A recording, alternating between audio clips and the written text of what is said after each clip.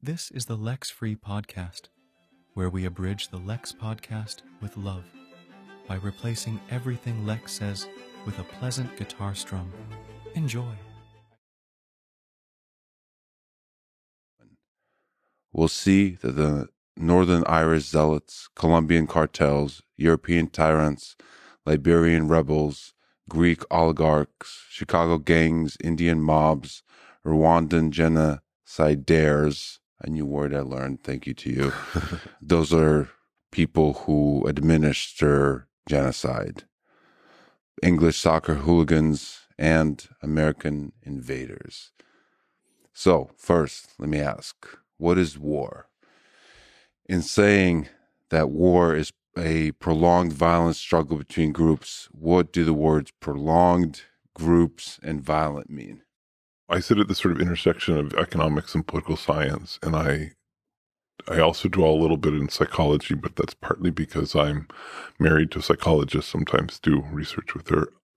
All these things are really different. So if you're a political scientist, you spend a lot of time just classifying a really narrow kind of conflict and studying that. And that's an important way to make progress as a social scientist. But I'm not trying to make progress. I'm trying to sort of help everybody step back and say, you know what, there's like some common things that we know from these disciplines that relate to a really wide range of phenomena. Basically, we can talk about them in a very similar way and we can get really similar insights. So I wanted to actually bring them together, but I still had to say, let's hold out individual violence, which has a lot in common, but individuals choose to engage in violence for more and sometimes different reasons. So let's just put that aside so that we can focus a bit. And let's really put aside short incidents of violence, because those might have this competition that happens that's not violent. That's the normal competition. I was trying to say, let's talk about violent competition, because that's kind of the puzzle.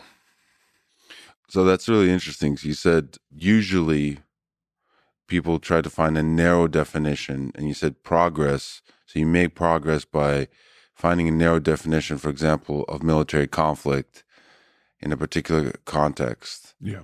And progress means, all right, well, how do we prevent this particular kind of military conflict? Or maybe if it's already happening, how do we de-escalate it and how do we solve it? Why it happens and how it can be avoided. Right. And basically recognize that common principles govern some kinds of behavior that look pretty different. Like an Indian ethnic riot is obviously pretty different than invading a neighboring country, right? But and that's pretty different than two villages or two gangs. A lot of what I work on is studying organized criminals and gangs. Two gangs going to war you'd think is really different, and of course it is, but there are some common principles. You can just think about conflict and the use of violence, and not learn everything, but just get a lot. Just get really, really far by sort of seeing the commonalities rather than just focusing on the differences. So again, those words are prolonged, groups, and violent. Can you maybe linger on each of those words? What does prolonged mean? Where's the line between short and long? What does groups mean? And what does violent mean? So let me, I have a friend who, someone who's become a friend through the process of my work and writing this book also, who was 20, 30 years ago was a gang leader in Chicago. So this guy named Napoleon English, or Nap. And I remember one time he was saying, well, when I was young, he was 15, 16, and he'd go to the neighboring gang's territory. He says, I'd go gangbanging. And I said, well, I didn't know what that meant. I said, what does that mean? And he said, oh, that just meant I'd shoot him up. I'd shoot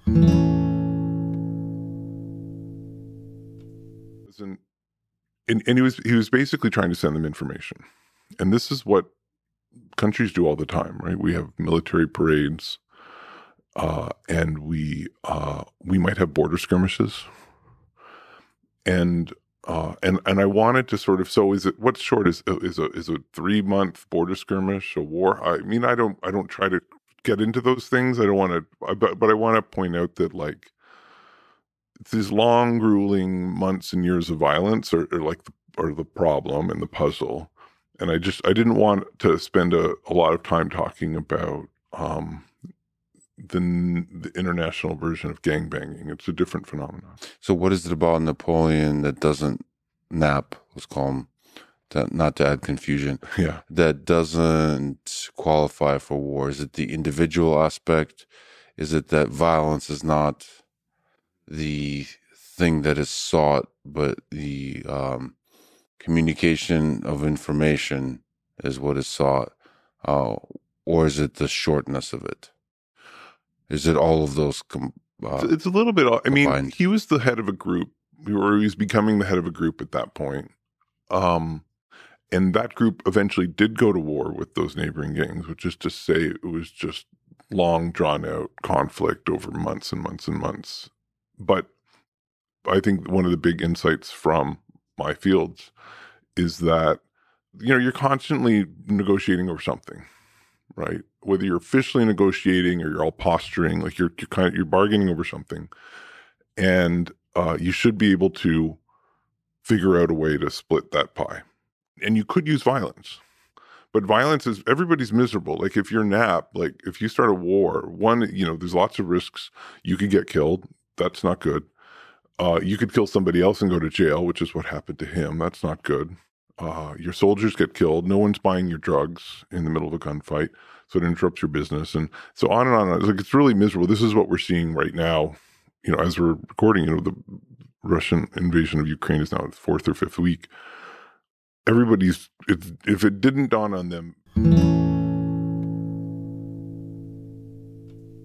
what you wanted, or be better off without having to fight over it. So there's this, it's just, fighting is just politics by other means. And it's just inefficient, costly, brutal, devastating means. And so that's like the deep insight. And so I kind of wanted to say, so I guess what's not war? I don't try to belabor the definitions, because some there's reams and reams of political science papers written on what's a war, what's not a war.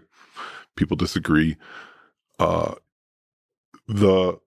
just wanted to say, war's the thing that we shouldn't be doing, or war's the violence that doesn't make sense. There's a whole bunch of other violence, including gangbanging and skirmishes and things that might make sense, precisely because they're cheap ways of communicating, or they're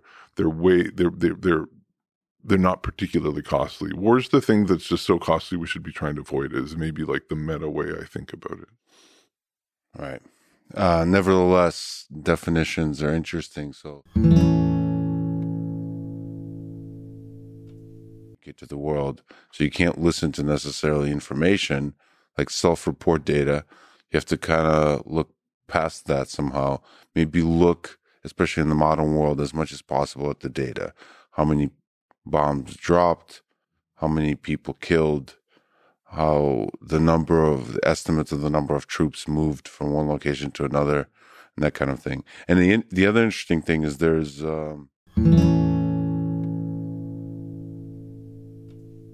it's great. So it's great because, again, as you do an extensive quantification of justice, you start to think what actually contributes to our thought that, for example, World War II is a just war and other wars are not.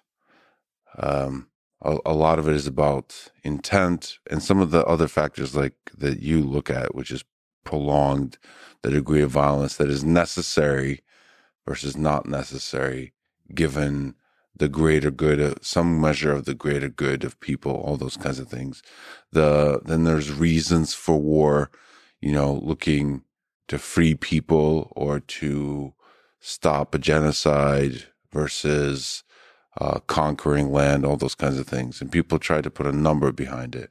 And it's based on, what I'm trying to imagine is, suppose I wake up suppose I think my God tells me to do something, or my God thinks that, or my moral sense thinks that something that another group is doing is repugnant.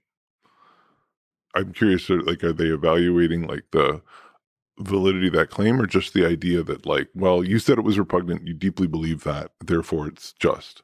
I think, now it could be corrected on a lot of this, but I think this is always looking at wars after they happened. So and trying to take a global perspective from all, sort of a general survey of how people perceive. So you're not weighing disproportionately the opinions of the people who waged the war. Yeah. I mean, I kind of ended up dodging that because, I mean, one is to just point out that most wars aren't necessary. And so, in the sense that there's another way to get what you wanted. And so on one level, there's no just war. Now that's not true, because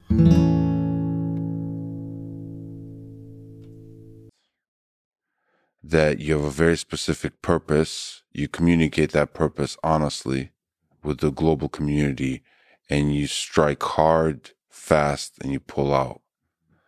To do sort of, it's like rescue missions. It's almost like policing work. If there's somebody suffering, you go in and stop that suffering directly, and that's it. I think World War II is seen in that way, that there's an obvious aggressor that is causing a lot of suffering. As hard and as fast as possible to stop the expansion of the suffering. And so that's kind of how they see. I don't know if you can kind of look with this framework that you presented and look at Hitler and think, well, it's not in his interest to attack Czechoslovakia, Poland, Britain, France, Russia, the Soviet Union, America, the United States of America. Same with Japan. What is it in their long-term interest? I don't know. So for me, who cares about alleviating human suffering in the world? Yes, it's not. It seems like almost no war is just, but it also seems somehow deeply human to fight. And I think your book makes the case, no, it's not. Can you try to like get at that? Because it seems that war, there is some, that like drum of war seems to beat in all human hearts. Like it's in there somewhere. Maybe that's like a relic of the past and we need to get rid of it. It's deeply irrational. Okay, so obviously we go to war, and obviously there's a lot of violence, and so we have to explain something, and some of that's going to be aspects of our humanness. So I guess what I wanted us to sort of start with I think it was just useful to sort of start and point out, actually, there's really, really, really, really strong incentives not to go to war, because it's going to be really costly. And so all of these other human or strategic things, all these things, the circumstantial things that will eventually lead us to go to war, have to be pretty powerful before we go there. And most of the time. Sorry to interrupt. And that's why you also describe, very importantly, that war throughout human history is actually rare. We usually avoid it. Most people don't know about the U.S. invasion of Haiti in 1994. I mean, a lot of people know about it, but people just don't pay attention to it. We're going to, the history books and school kids are going to learn about the invasion of Afghanistan for decades and decades, and nobody is going to put this one in the history books. And it's because it didn't actually happen, because before the troops could land, the person who'd taken power in a coup basically said, fine. There's this famous story where Colin Powell goes to Haiti, to this new dictator who's refused to let a democratic president take power, and tries to convince him to step down or else. And he says, no. And then he shows him a video, and it's basically troop planes and all these things taking off. And he's like, this is not live. This is 2 hours ago. So it's and basically, he basically gives up right there. So that's a powerful move Yeah. I think Powell might have been one of his teachers in like a U.S. military college, because a lot of these military dictators were trained at some point. And so there was some personal relationships, at least between people in the U.S. government and this guy, that they were trying to use. The point is and that's like what should have happened. Like, that makes sense, right? Like, yeah, maybe I could mount an insurgency. And yeah, I'm not going to bear a lot of the costs of war because I'm the dictator. And maybe he's human and he just wants to fight or gets angry, or it's just in his mind, whatever he's doing. But at the end of the day, it's like, this does not make sense. And that's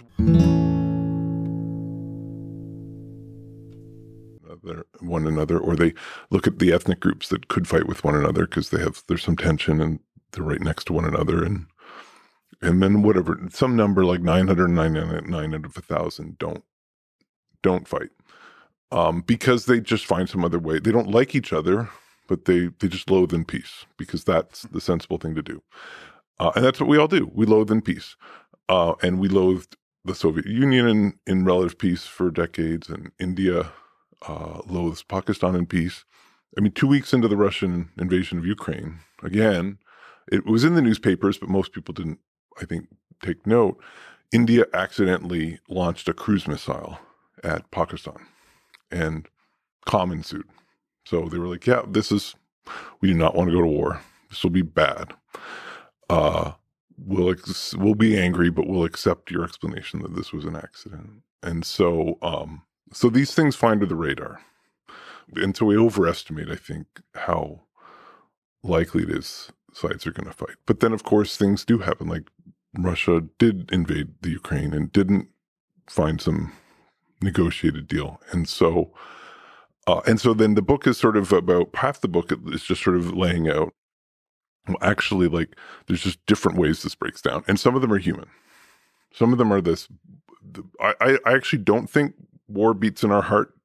It does a little bit, but we're actually very cooperative. We're, as a species, we're deeply, deeply cooperative. We're really, really good. The thing we're okay at violence, and we're okay getting angry and vengeant, and we have principles that will sometimes lead us, but we're actually really, really, really good at cooperation. And so that's, again, I'm not trying to write some big optimistic book where everything's going to be great and we're all happy and we don't really fight. It's more just to say, let's be like a doctor. As a doctor, we're going to focus on the sick, right? I'm going to try. I know there's sick people, but I'm going to recognize that the normal state is health and that most people are healthy. And that's going to make me a better doctor. And I'm kind of saying the same thing. Let's be better doctors of politics in the world by recognizing that, like, the normal state is health. And then we're going to identify, like, what are the diseases that are causing this warfare. So, yeah, the natural state of the human body with the immune system and all the different parts wants to be healthy and is really damn good at being healthy, but sometimes it breaks. There's sort of things that rhyme, right? Because it's not all the same. There's, like, lots of reasons to go to war. There's this great line, there's a reason for every war and a war for every reason. And that's true. And it's kind of overwhelming, right? And it's overwhelming for a lot of people. It was overwhelming for me for a lot of time. And I think one of the gifts of social science is actually people have started to organize this for us. And I just tried to organize it like a tiny bit better. Buckets that rhyme. Buckets. The some economics metaphor, right? I'm bad at metaphors. So the idea was that, like, that basic incentive, like, something overrides these incentives. And I guess I was saying there's 5 ways that they get overridden, and 3 are, I'd call, strategic. Like, they're kind of logical. There's circumstances that and this is, they're sort of, where strategy is like this, the game theory is you could use those 2 things interchangeably, but game theory is sort of making it sound more complicated, I think, than it is. It's basically saying that there's times when this is like the optimal choice because of circumstances, and one of them is when the people who are deciding don't bear those costs. So that's, or maybe even have a private incentive that's if they're ignoring the cost, then maybe the costs of war are not so material. That's a contributing factor. Another is just there's uncertainty, and we could talk about that, but there's just the absence of information means that there's circumstances where it's your best choice to attack. There's this thing that political economists call commitment problems, which are basically saying there's some big power shift that you can avoid by attacking now. So it's like a dynamic incentive. It's sort of saying, well, in order to keep something from happening in the future, I can attack now. And because of the structure of incentives, it actually makes sense for me, even though war's, in theory, really costly, or it is really costly nonetheless. And then not yet a legal dispute, right? Like we just have a dispute with a neighbor or somebody else. Most of us don't end up going to court. Going to court is like the war option. That's the costly thing that we just ought to be able to avoid. We ought to be able to find something between ourselves that doesn't, require this hiring lawyers and a long drawn out trial. And most of the time we do, right? And so we all understand that incentives. And then for those 5 buckets, so everything except all the irrational and the misperceptions are really easy to model. Then from a technical standpoint, it's actually pretty tricky to model the misperceptions. And I'm not a game theorist, and so I'm more channeling my colleagues who do this and what I know. But it's not rocket science. I mean, I think that's what I try to lay out in the book is like there's all these ideas out there that can actually help us just make sense of all these wars, and just bring some order to the morass of reasons. Well, to push back a lot of things in one sentence. So first of all, rocket science is actually pretty simple. People, I think... I'll defer to you, actually. Well, I think it's because, unfortunately, it's very, like engineering, it's very well defined. The problem is well defined. The problem with humanity is that it's actually complicated. Yeah. So it is true it's not rocket science, but it is not true it's easy because it's not rocket science. But the problem, the downside of game theory is not that it helps us make sense of the world. It projects a simple model of the world that brings us comfort in thinking we understand. Yeah. And sometimes that simplification is actually getting at the core first principles understanding of something. And sometimes it fools us into thinking we understand. So, for example, mutually assured destruction is a very simple model, and people argue all the time whether that's actually a good model or not. But, there's empirical fact that we're still alive as a human civilization. And also, in the game theoretic sense, do we model individual leaders and their relationships? Do we, the staff, the generals, or do we also have to model the culture, the people, the suffering of the people, the economic frustration or the anger or the distrust? Do you have to model all those things? Do they come into play? And sometimes, again, we could be romanticizing those things from a historical perspective, but when you look at history and you look at the way wars start, it sometimes feels like a little bit of a misunderstanding escalates, and just builds on top of itself, and all of a sudden it's an all-out war. It's the escalation with nobody hitting the brakes. So you're absolutely right in the sense that it's totally possible to oversimplify these things and take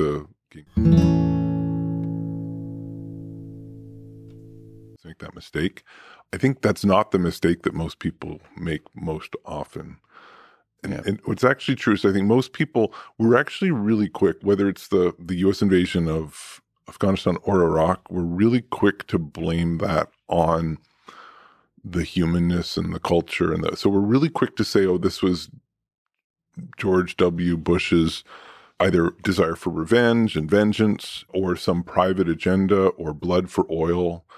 So we're really quick to blame it on these things. And then we tend to overlook the strategic incentives to attack, which I think were probably dominant. I think those things might have been true to a degree, but I don't think they were enough to ever, bring those wars about. Just like I think people are very quick to sort of, in this current invasion, to sort of talk about Putin's grand visions of being the next Catherine the Great, or nationalist ideals, and the mistakes and the miscalculations, were really quick to sort of say, oh, that must be, and then kind of pause, or not pause, but maybe even stop there and not see some of the strategic incentives. And so I guess we have to do both. But the strategic, I guess I would say, like, the war is just such a big problem. It's just so costly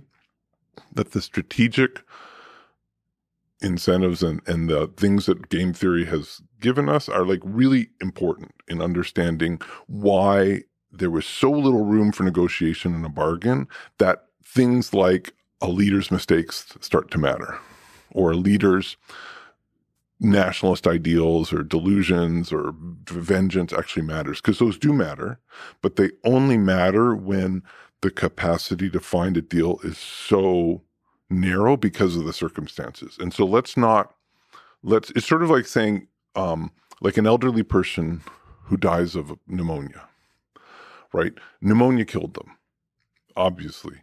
But that's not the reason pneumonia was able to kill them. All of the fundamentals and the circumstances were, like, made them very fragile. And that's how I think all the strategic forces make that situation fragile. And then the miscalculations and all of these things you just said, which are so important, are kind of like the pneumonia. And let's pay attention to both. And you're saying that people don't...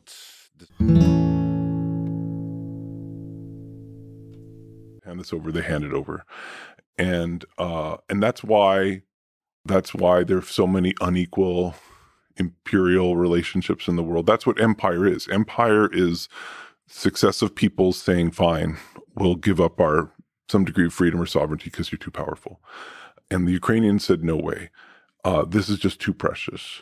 And so I said one of those buckets were that there's a set of values. There's something that we value that is so valuable to us and important. Sometimes it's terrible. Sometimes it's the extermination of another people. But sometimes it's something noble, like liberty or refusal to part with sovereignty.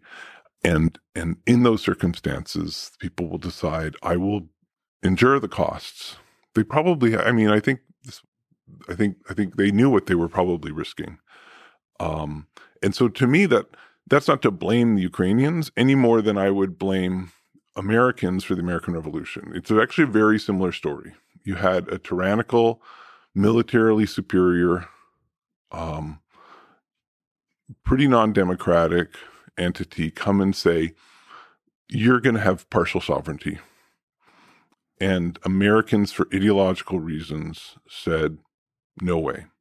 And that, people like Bernard Bailyn and other historians, that's like the dominant story of the American Revolution. It was in the ideological origins, this attachment, this idea of liberty. And so now there's lots of other reasons, I think, why this happened. But I think for me, it starts with Ukrainians failing to make that sensible, quote unquote, rational deal that says we should relinquish some of our sovereignty because Russia is more powerful than we are. So there's a very clinical look at the war, meaning there is a man and a country, Vladimir Putin, that makes a claim on a land, builds up troops, and invades. Yeah.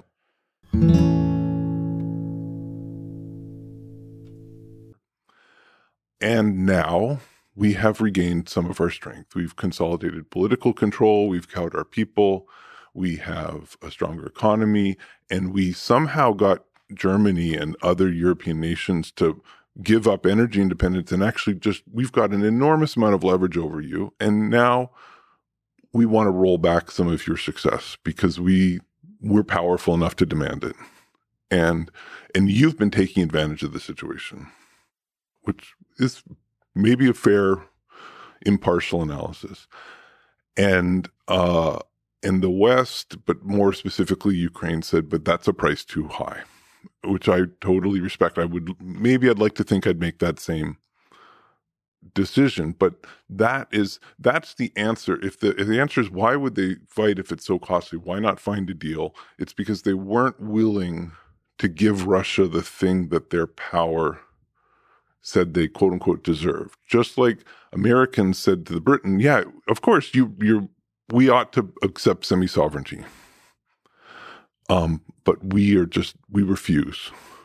And we'd rather endure a bloody fight that we might lose than take this. And so you need some of these other 5 buckets. You need them to understand the situation. You need to sort of, there are other things going on, but I do think it's fundamental that there's just that this noble intransigence is a big part of it.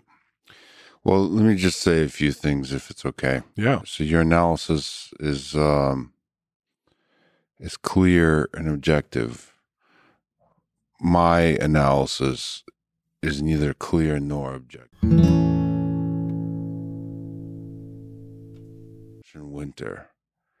And, a lot of people, and that pisses me off, because if you know your history, it's not the winter that stopped Hitler.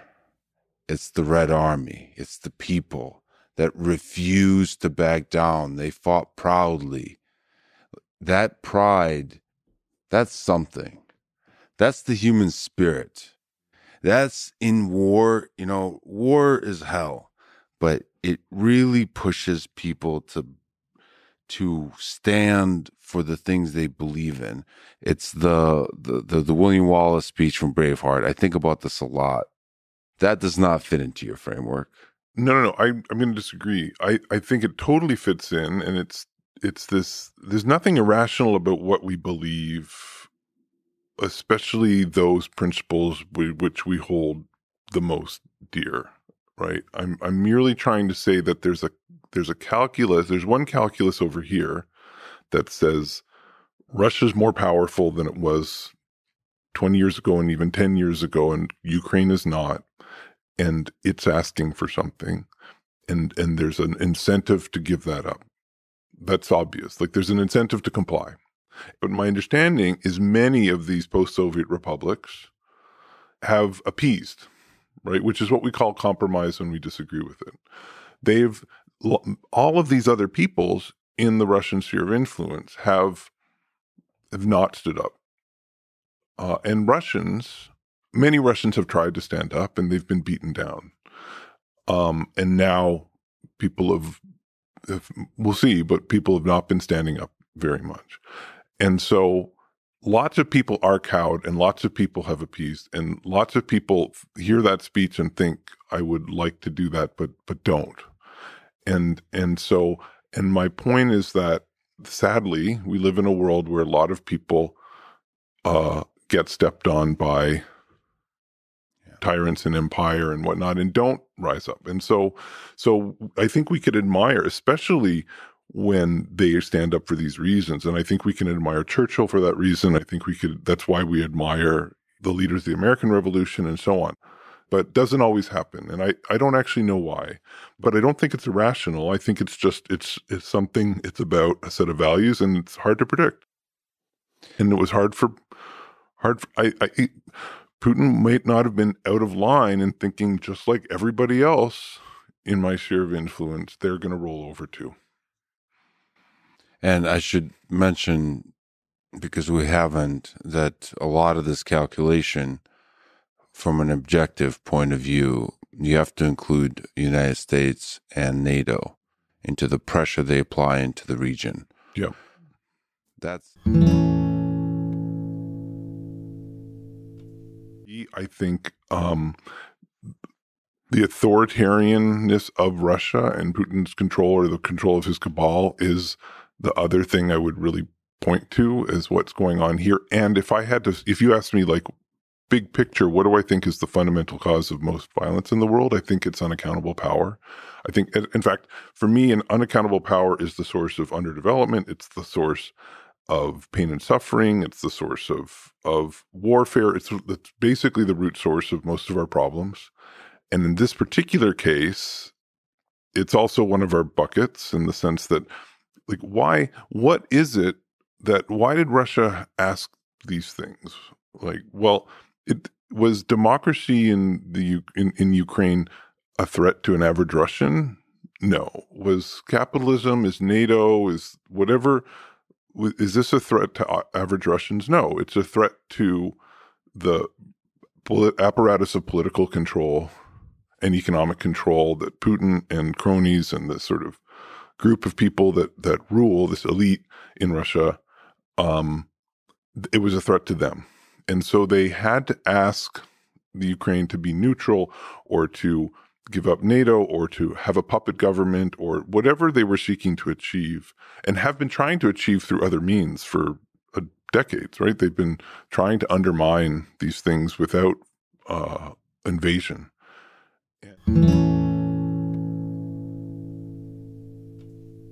I would love to hear and to celebrate the beautiful Russian people, the Ukrainian people, and anyone who silences that beautiful voice of the people anywhere in the world is destroying the thing that I value most about humanity.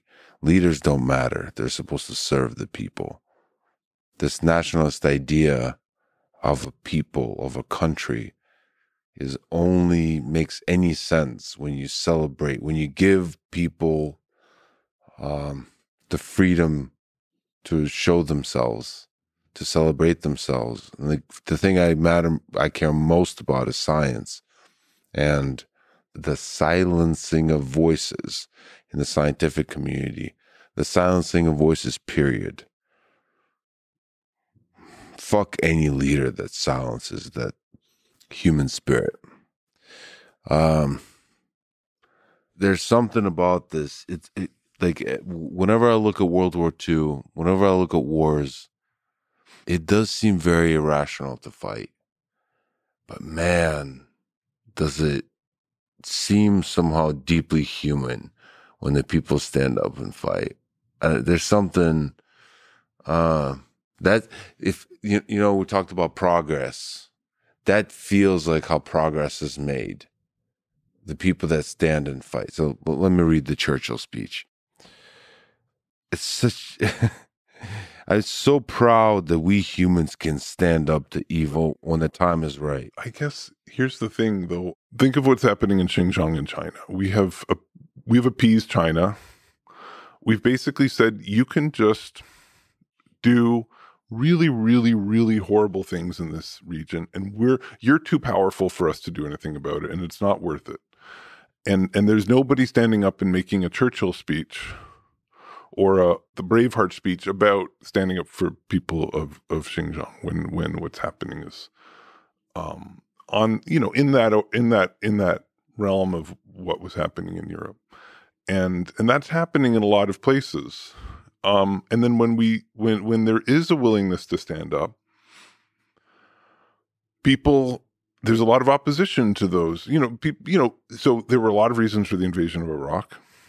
For some, it was a humanitarian thing. Like Saddam Hussein was one of the worst tyrants of the 20th century.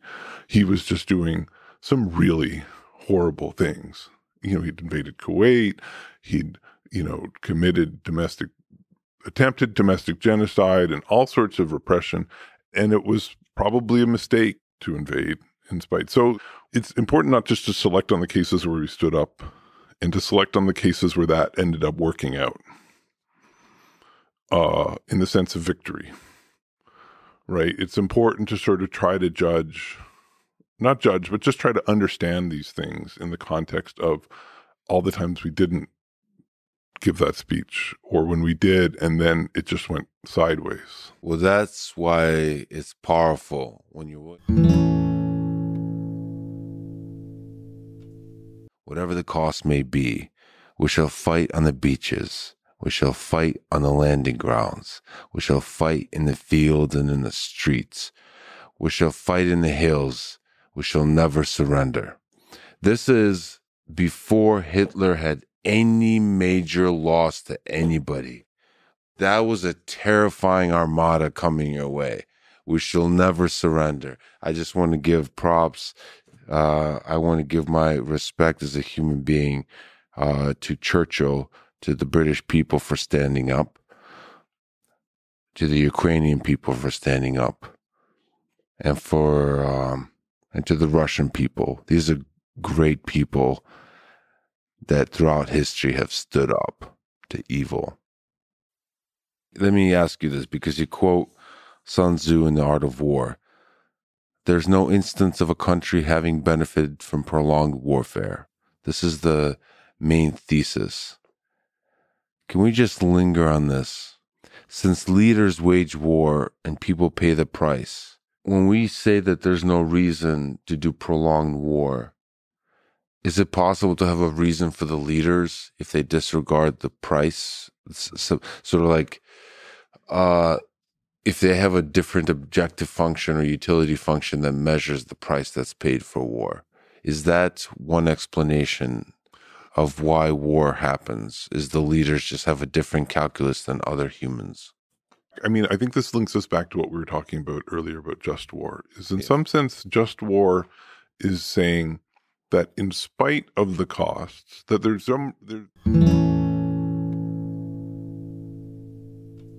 and therefore we're going to go to war despite these material costs and these human costs.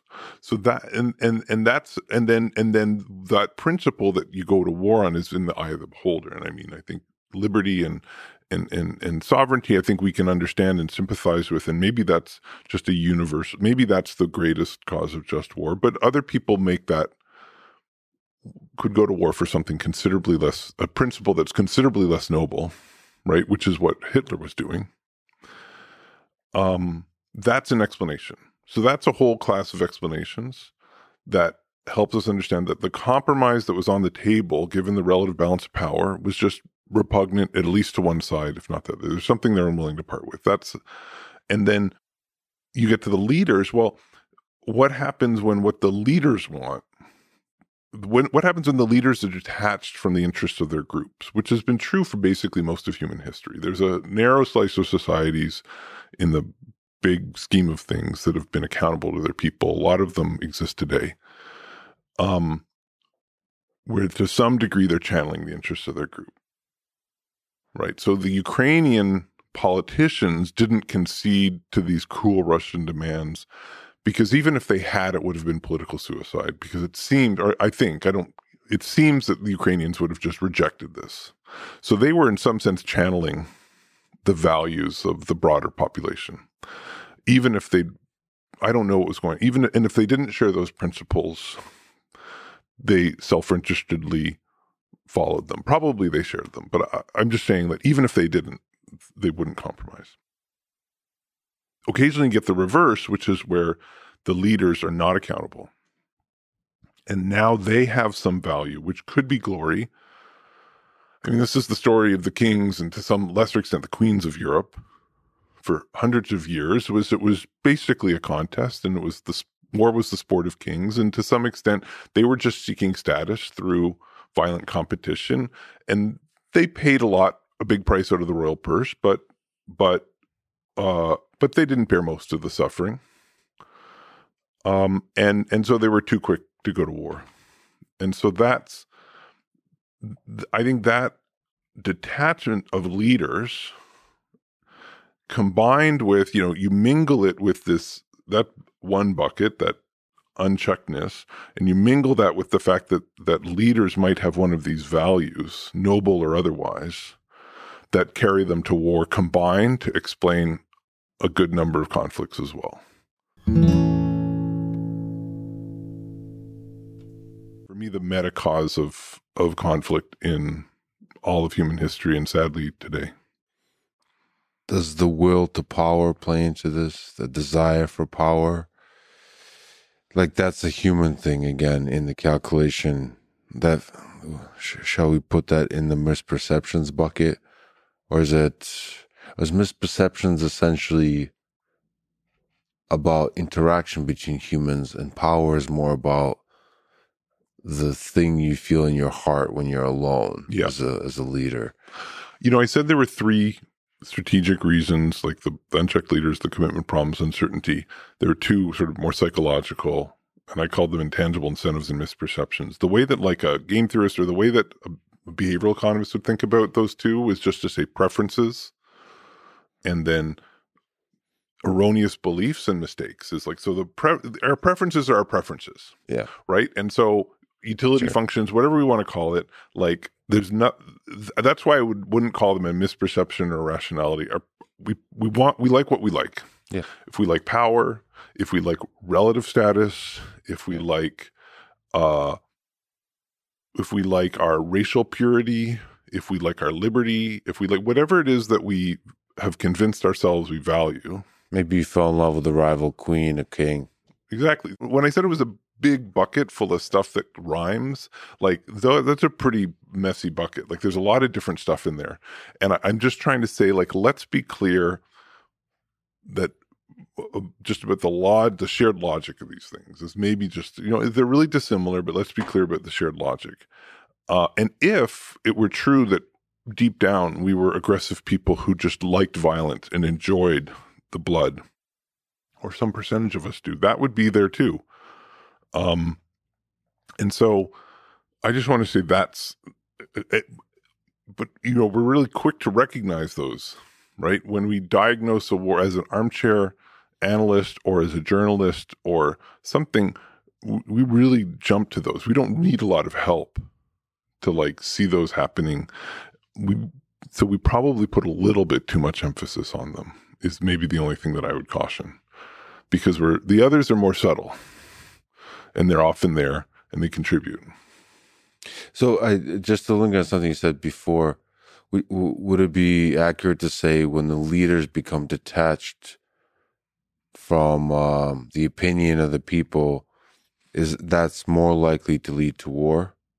So in mechanically, it's just they're going to bear fewer costs. So it's going to basically narrow the set of deals that they're going to be willing to accept instead of violence.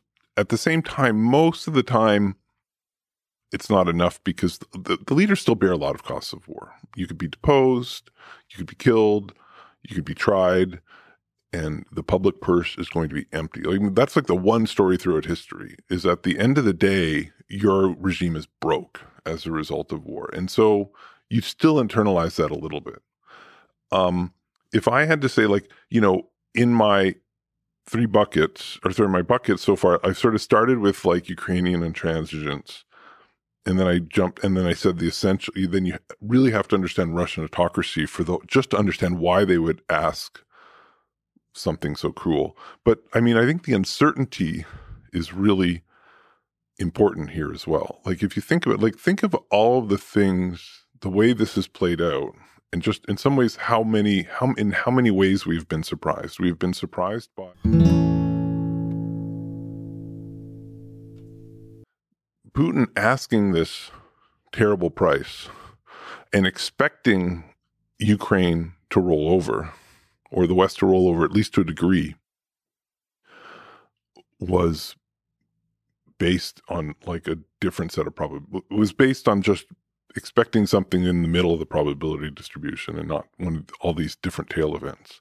And so the fact that the world's so uncertain, and the fact that Putin can come with a different set of expectations than the Ukrainians and the West, and all these players can just have a hard time agreeing on just what the facts are, because we live in an uncertain world. Everyone's quick to say, oh, he miscalculated. Well, I don't know if he miscalculated.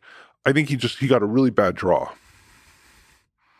in terms of what the realized outcomes are here. And so good for everybody else in some sense, except, the fact that it's involving a lot of violence is the tragedy. So, well, there's also economic pain, not just for the Russian people and the Ukrainian people, but the whole world. The whole world. Yeah. So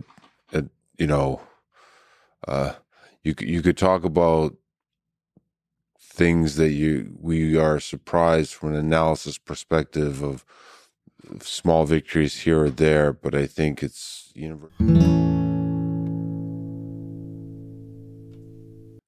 the uncertainty in the circumstance. You don't have to miscalculate. The fact that if you bluff and lose, it isn't that you miscalculated. You made an optimal choice given the uncertainty of the situation to take a gamble, and that was a wiser thing for you to do than to not bluff and just to fold or to just not pay in that round.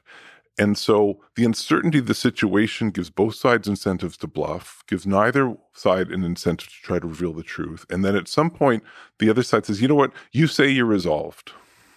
You say you're going to mount an insurgency. Well, guess what? Every other, people on my border has folded, and you're going to fold too the minute the tanks roll in and the minute the Air Force comes in. I'm gambling that you're bluffing. And so that inherent uncertainty of the situation just causes a lot of short wars, actually.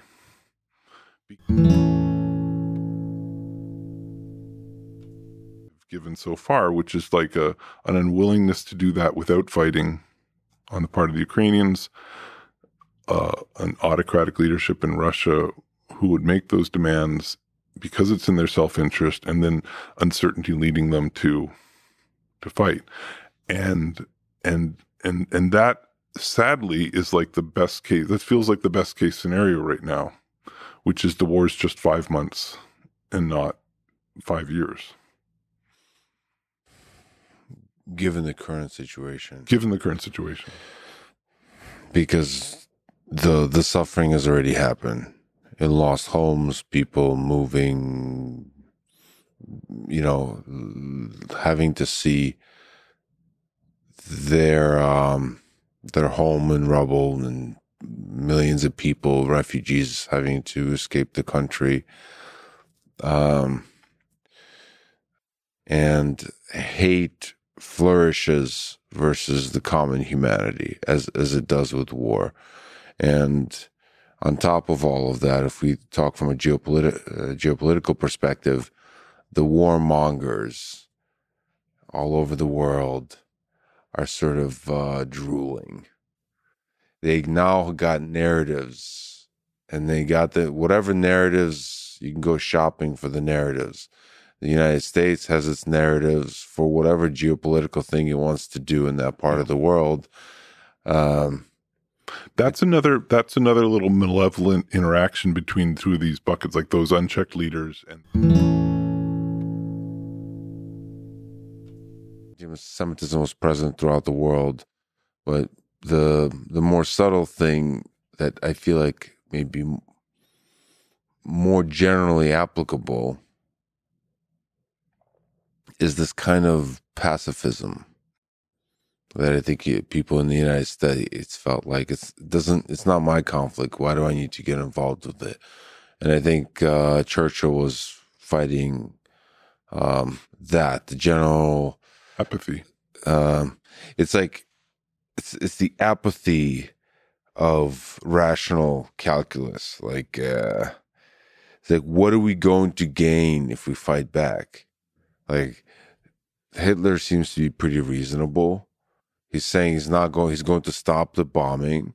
You're still going to maintain your sovereignty as the great people of Britain. Like, why are we fighting again?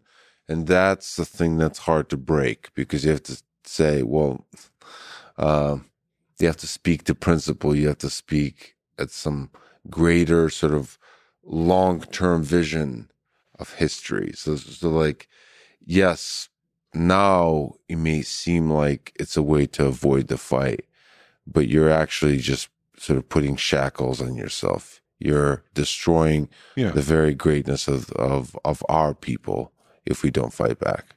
And to think about this with like the current case with Russia, I mean, some people look at Putin's speeches and papers he's written on Ukraine historically being a part of Russia and trying to deny basically create all these nationalist narratives, and they think, well, Putin really believes, and he might, Putin really believes this, and that's why he's invading. And that might also be true, and that would contribute to just make a peaceful bargain even harder to find. But I suspect what's at least a minimum true is Putin's trying to manufacture support for an invasion in the population through propaganda. And so he's doing, on some level, the same thing that Winston Churchill was doing in mechanical terms, which is to try to manipulate people's preferences and but doing it in a sinister, malevolent, evil, self-serving way because it's really in his interest. Whereas this was anything but, right, in the Churchill example. The dark human thing is like, there's moments in World War II where Hitler's propaganda, he began to believe his own propaganda. It's like, I think he probably always believed. I think he was a sincere believer. well, no. There's a lot of places in where there was uncertainty. Yeah. And they decided to do propaganda. Yes. And that propaganda resolved the uncertainty in his own mind. Like, so for example, he believed until very late that America is a weakling militarily and as an economic power and just the spirit of the people. And like, that was part of the propaganda they're producing. And because of that propaganda, when he became the head of the army, he was making military actions. He like nonchalantly started war with America, with the United States of America, where he didn't need to at all. He could have avoided that completely, but he thought, whatever, they're easy. So I think that propaganda first, belief second. And I think as a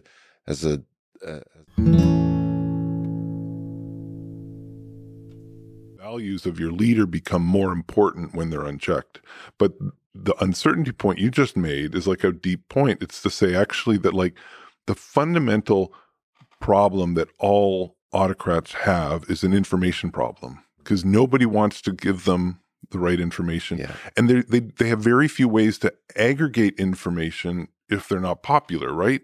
And so there's a whole cottage industry of political science sort of talking about why autocrats love fixed elections and why they love Twitter and why they actually like it in a controlled way. It solves an information problem. Like that's your crucial. If you're like Xi Jinping or Vladimir Putin, you need to solve an information problem just to avoid having a rebellion on your hands in your own country every day. To me, in the fog of uncertainty, how sort of seemingly likely nuclear war became. Not likely, but how it less unlikely than before. Exactly. That's a better way to say it. It started to take a random stroll away from 0% probability into this kind of land of maybe like, it's hard to know, but it's like, oh, wow, we're actually normally talking about this as if this is part of the calculus, part of the options. But before we talk about nuclear war, because I'm going to need a drink, do you need to go to the bathroom? Sure, I'll take a break. So back to nuclear war. What do you think about this? That people were nonchalantly speaking about nuclear wars if it doesn't lead to the potential annihilation of the human species. What are the chances that our world descends into nuclear war? Within your framework, you wear many hats. Yeah. One is sort of the analyst, right? And then one is a human. What do you think are the chances we get to see nuclear war in this century? Well, you know, the doomsday, the official doomsday clock for nuclear warfare sits in the lobby of my building. The Bulletin of Atomic Scientists sort of shares a building with us. So it's always, I mean, it's actually, it hasn't moved as close to midnight in the last few weeks as it probably should have, only because it was already so close. There's actually limited room for it to move for a bunch of other reasons. I think there's a whole political thing that it's really hard. It's really easy to move it closer. And it's really hard if you're the person in charge of that clock to move it away, right? Because that's always very controversial. So it always sits there, but it forces you to think about it a little bit every day. And I admit I was nonchalant about it till recently in a way that many other people were. I still think the risk is very low, but kind of for the reasons we've talked, it's just so unimaginably costly that nobody wants to go that route. So it's like the extreme version of my whole argument with why we most of the time don't fight, is because it's just so damn costly. And so that's the incentive not to use this. And if they do use it, that's the incentive to use it in a very restrained way. But that's not a lot of complete Armageddon is unimaginable. But I remember something that when both of those questions get asked, I remember financial collapse. And they said, you know what? The risk is vanishingly small, but that's terrifying because until recently, the answer was zero. And so the fact that it's not zero should deeply, deeply scare us all. And we should devote a lot of energy to making it zero again. And that's how I feel about the risk of a civil war in the US. And that's how I feel about the risk of nuclear war. It's higher than it used to be, and that should terrify us all. To me, what terrifies me is that all this kind of stuff seems to happen like overnight, like super quick, and it escalates super quick when it happens. So it's not like, I don't know. I don't know what I imagine, but it just happens. Like if a nuclear war happened, it would be something like a plane, like in this case with Ukraine, a NATO plane shut down over some piece of land by the Russian forces, or so the narrative would go. But it doesn't even matter what's true or not in order to spark the first moment of escalation, and then it just goes. Well, I think that happens sometimes. I mean, again, it's this thing that, what social scientists call it selection on the dependent variable. Like there's all these times when that didn't happen, when it stopped, when it escalated one step and then people paused, or it escalated two steps and people said, whoa, whoa, whoa, whoa, whoa.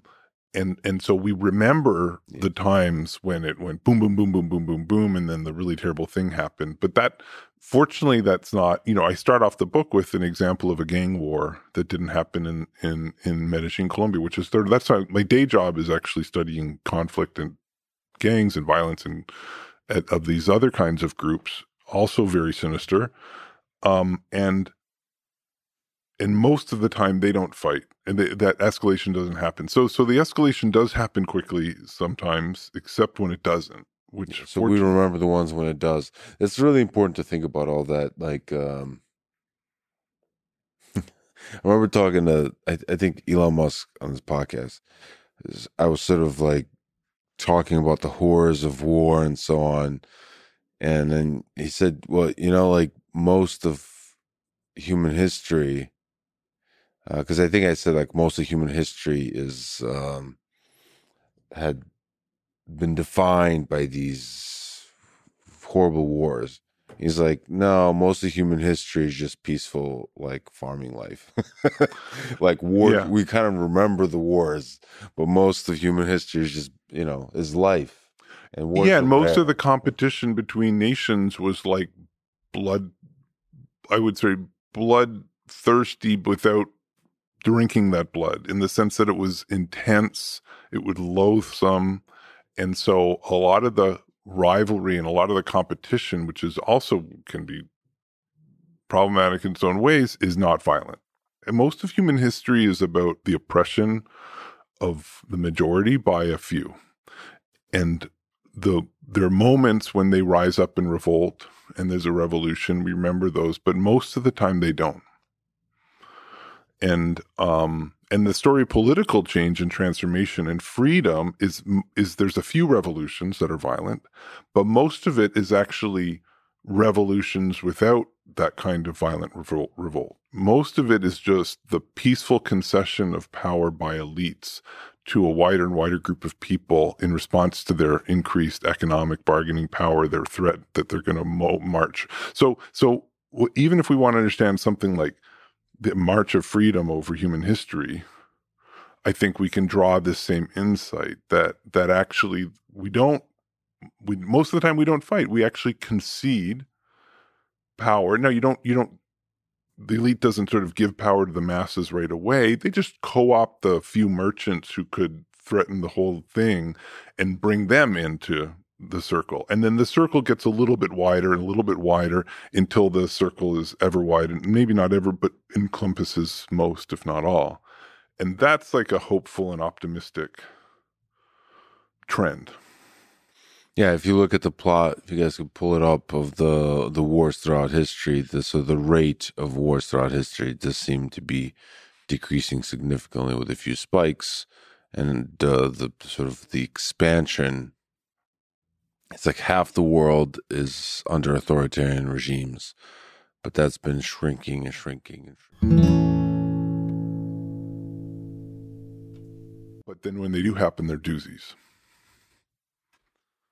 So is Pinker right? I hope he's right, but I don't think that officially that trend is there. I think that we might have, the same kind of levels of intergroup violence, because maybe those 5 fundamentals that lead to war have not fundamentally changed, and thus given us a more peaceful world now than a couple hundred years ago.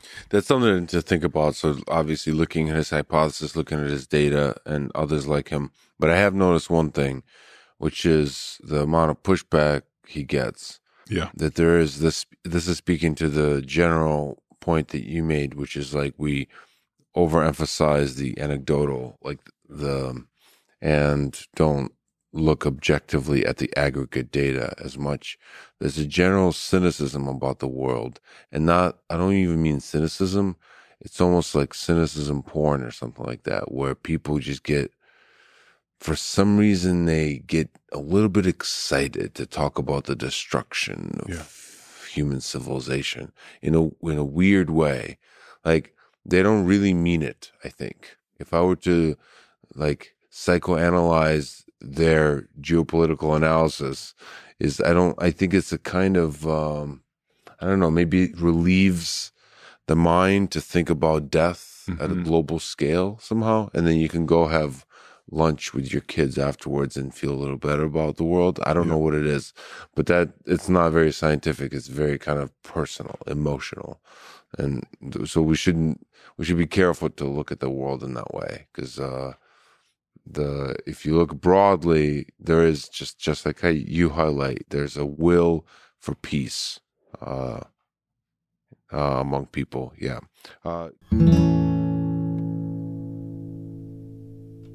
Gang wars in Colombia, Medellin. What's the economics of peace and war between drug cartels? Here's what was really insightful for me. So I live in Chicago, and Chicago people are aware that there's a violence problem in Chicago. It's actually not the worst American city by any stretch of the imagination for shootings, but it's pretty bad. And Medellin has these many more and probably many better organized gangs than Chicago. And yet the homicide rate is maybe half. And now, I mean, there have been moments when these gangs go to war in the last 30 years when Medellin has become the most violent place on the planet. But for the most part, right now, they're peaceful. And so what's going on there? I mean, one thing that is there's a hierarchy of organizations, so that above these reasonably well-organized neighborhood gangs, there's a set of sort of more shadowy organizations that have different names. Some people call them razones. Some people would call them bandas criminales, criminal bands. You might just call them mafias. And there's about 17 of them, depending on how you want. They saw the table.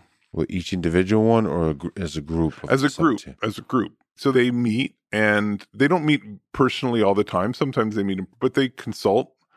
A lot of the leaders of these groups are actually in prison. And they're in the same wings in prison. They have represented. Oh, they meet in prison. Well, they're whatever. If I'm on a cell block with you, I'm meeting you anyways, right? And so actually imprisoning leaders and putting them in the same cell block, but not putting them in, if you get arrested here in the United States and you're a criminal leader and you get put in a supermax prison, you cannot run your criminal empire. It's just too difficult. It's impossible. There, it's possible. And you might think, And they do. They still run their empire. And you might think that's a bad idea, but actually cutting off the head of a criminal organization, leaving it to a bunch of like hot-headed young guys who are disorganized is not always the path to peace. So having these guys all in the same prison patios is actually it reduces imperfect information and uncertainty, right? It provides a place for them to bargain. They can talk, and so La Oficina is like a lot of these informal meetings, and so and they have these tools that they use to control the street gangs. So instead of there being like 400 gangs, all sort of in this anarchic situation of competing for territory and constantly at war, the razones are keeping them in line. And they will use sanctions. Sanction might be, I will put a bullet in your head if you don't. It's a little more honest than the sanctions between nations. Yeah. Exactly, but they will sit them down. They'll help them negotiate. They will provide I said there are these things called situation and wage war, but I'm going to give you a counter incentives, and so they keep the peace, and it's a little bit. So they're a little bit like the UN Security Council and peacekeeping forces and sanctions regimes. It's like the same kinds of tools, the same parallels, and they're imperfect. They don't always work that well, and they're unequal, right? Because it's not like they're pursuing this in the interests of like democratic blah blah blah.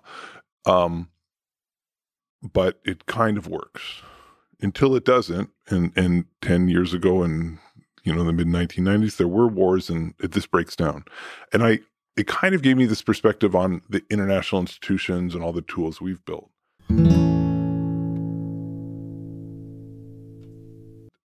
Mediators are a solution to uncertainty, and international institutions that can enforce a peace and agreement are a solution to commitment problems. And all of these things can be solutions to these intangible incentives. Actually, a pretty good one, because those are pretty unequal too. And those are pretty imperfect. Like that's, we have 5 nations with a veto on the Security Council and a lot of unequal power, and they're manipulating this in their own self-interest or their group's interests. So it's actually some of the things that work in Medellin and why they work help give me a lot of perspective on what works in the international arena and why we have some of the problems we have. Is like, so there's not, in some deep way, there's not a fundamental difference between those 17 mafia groups and the UN Security Council. The UN Security Council. Oh, we're such funny descendant of apes. We put on suits. I'm sure they have different cultural garbs that they wear. Yeah. What are your thoughts? I mean, that's the sense I got from Pablo Escobar and Jorge Ochoa, who founded the Medellin cartel. Is like having spoken with people on this podcast, talked to Roger Reeves, who was a drug transporter. It seems like it was. I don't know the right term, but it was very kind of professional and calm.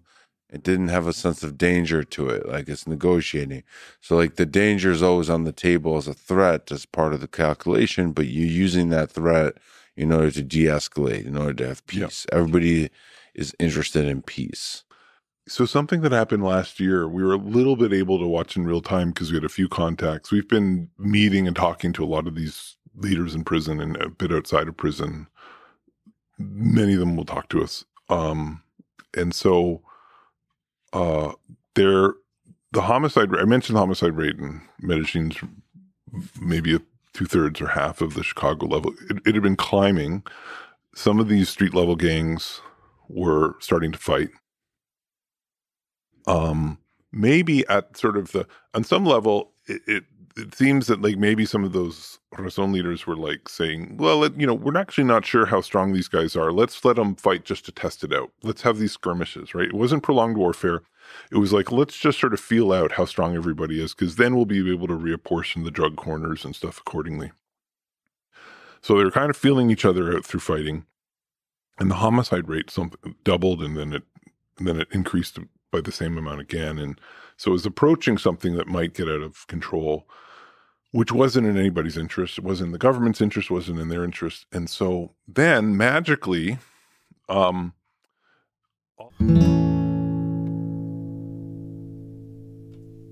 area for 3 days before they're all moved elsewhere. So the government had a role in this. And then somebody who's like a trusted mediator on the criminal side gets himself arrested and happens to be put in the same spot. And a week later, the homicide rate is 30% of what it was. It's back to its normal moderate, unfortunately not zero, right? But it's back to where it was because it didn't make sense to have a war. And everybody, government, mafia leaders, everybody sort of like, they figured out a way to sort of bargain their way to peace. Can I ask you almost like a tangent, but you mentioned you got a chance potentially to talk to a few folks, some were in prison, some were not. Is it productive? Is it interesting? Maybe by way of advice, do you have ideas about talking to people who are actively criminals? Yeah. It really depends on the situation. So like the first time I worked in a conflicted place was in northern Uganda in maybe the last couple of years of a long-running war. So this would have been 2004, 2005. This is a small East African country. And the north of the country had been engulfed in, think of it as like a 20-year low-level insurgency run by a self-proclaimed messiah who wasn't that popular, and no one joined his movement, so he would kidnap kids. And so I could talk to people who'd come back from being there. I never once, if I'd wanted to, I was writing about that armed group. I never talked to anybody who was an active member of that armed group. It was quite rare. It wouldn't have been easy or safe. And that's sometimes true. I'm starting to do some work in Mexico. True of a Medellin gang, and it's probably true of a Mexico gang, is like you might have your group of 30 people. One or two of them might be shooters. Most people don't shoot. Most people don't like to do that. Or you don't even have any of those people in your group because you're trying to run a business. You don't need any shooters. You can just hire a killer when you need them on contract. And so if somebody's asking questions, and you don't want them to ask questions, or you think they know too much in a way that threatens you, and it's cheap for you, and you have no personal compunctions, and then you can put a contract out on them and they'll be killed. That doesn't happen in Colombia. It doesn't happen in Chicago.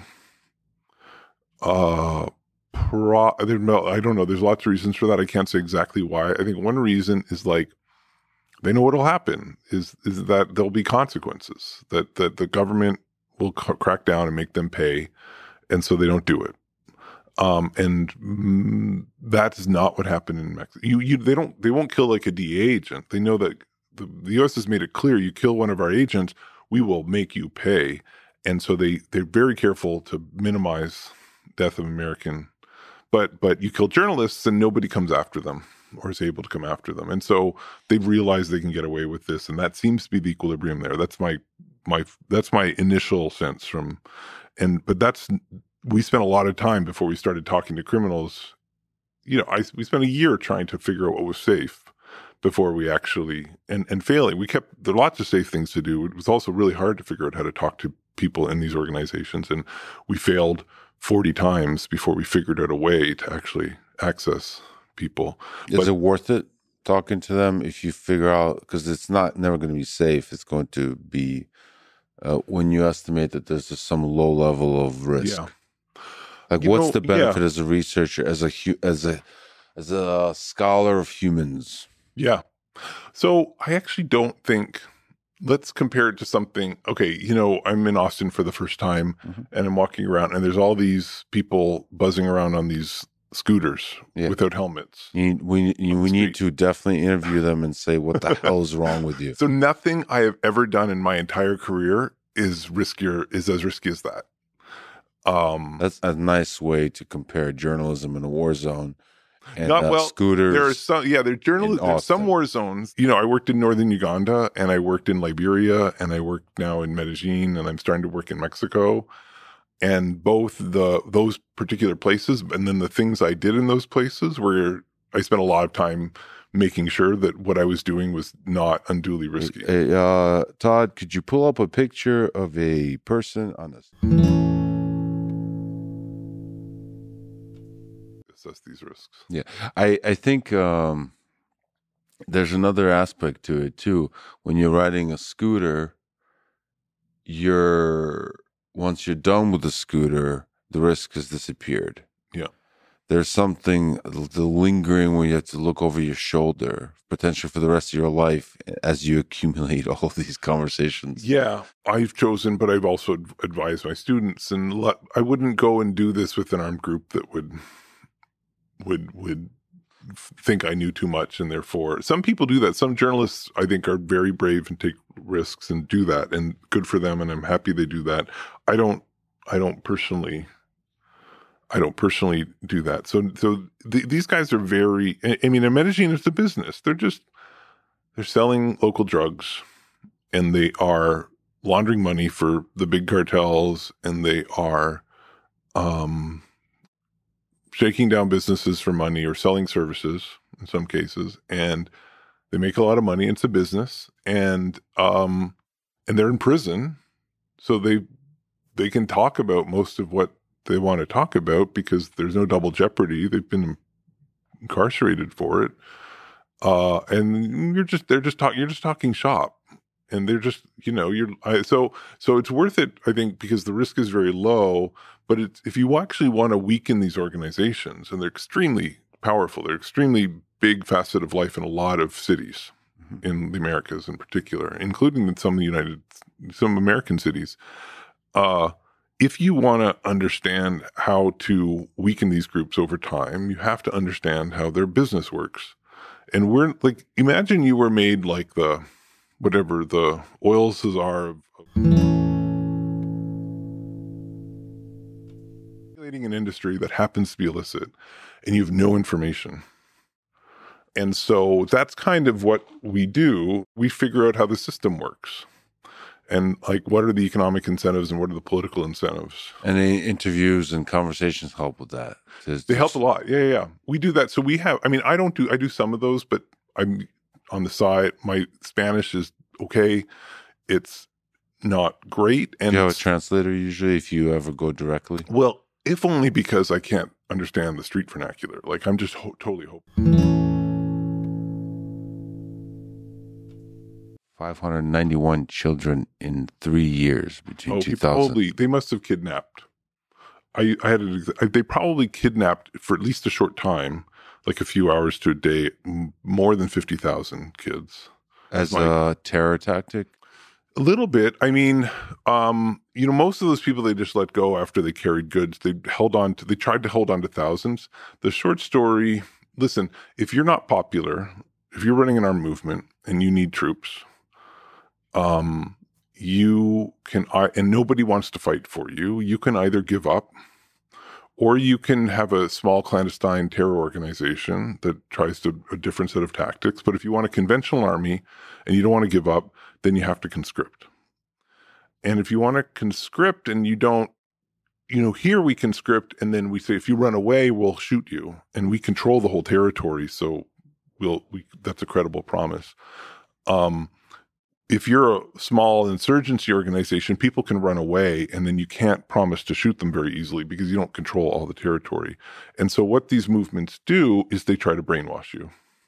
And I think what they figured out after years of abducting children, you talk about evil, they figured out that, we have to maybe I don't know, but say maybe 1 in 100 will buy the rhetoric. So we just have to conscript or abduct a large number of kids, and then some small number of them will not run away. And those will be our committed cadres. And those people can become commanders. And because they'll buy the propaganda and they'll buy the messianic messages.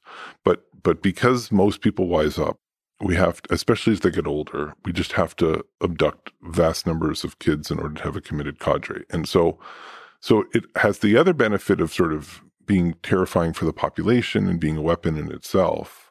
But I think for them, it was just primarily a way to solve a recruitment problem when you're a totally like hopeless and ideologically empty rebel movement. So in some sense, that's maybe the short story. It was a real tragedy. I heard one interview of a dictator where the journalist was basically telling them, like, how could you be doing this? Basically calling out all the atrocities the person is committing, and the dictator was kind of laughing it off and walked away. Yeah. And like he cut off the interview. That feel like a very unproductive thing to be doing. You're basically stating the thing that everyone knows to his face.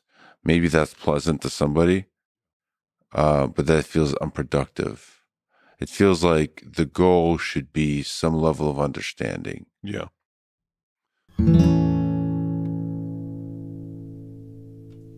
It's not a great example of the way I look at that situation is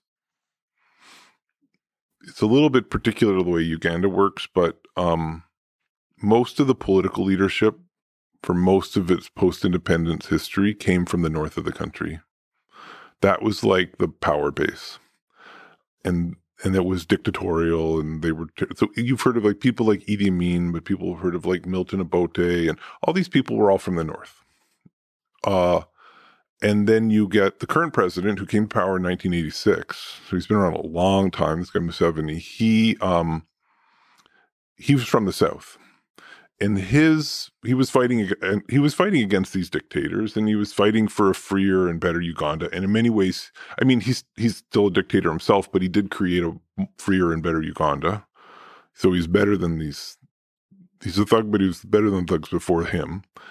And he came to power, and he was like, and some of the Northerners were like, we want to keep up the fight.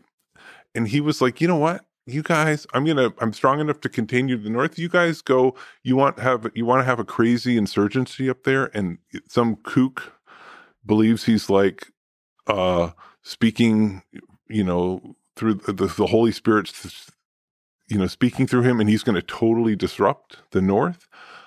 I don't care. That's great. You guys just fester and fight, and that's going to totally destabilize this power, this tradition, because it was in his political interest to do so. And there's no puzzle. It's in some ways it's that simple and kind of tragic. There's little to understand. Yeah, it took me a lot. Well, you know what? It's not so easy. In the middle of it, I didn't understand that. I don't think a lot of people did. And I'm not, I think I could persuade most people who study or work there now to like see it that way. I think that would make sense to people, but it didn't make sense in the moment. And, in the moment this is happening, it's terrible. And you kind of, you don't realize how avoidable it was. That basically it was the absence of effective police actions that kept the lunatic from being contained. And that lunatic would never, it's not that skillful of our movement, right? It could have been shut down, and there was just never any political will to shut it down. The opposite. That's what I meant. Like that unchecked leader, not only do you not bear the cost, but you might have a private incentive as an autocrat to like see that violence happen. And in this case, it was just keeping a troublesome. Maybe if we can return briefly at World War II, from your framework. There and say that.